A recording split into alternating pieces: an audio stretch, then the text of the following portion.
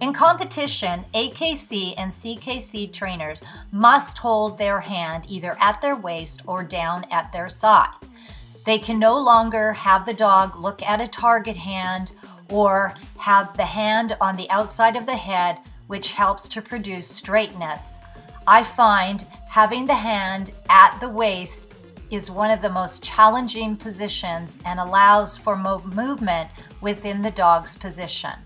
Once my dog is trained on heeling and I need to advance to putting my hand on the waist, this is one of the exercises I will work on to ensure straightness.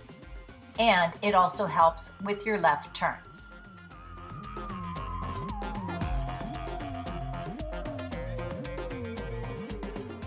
This dog is not yet 2 years old and is still in the learning process of heeling.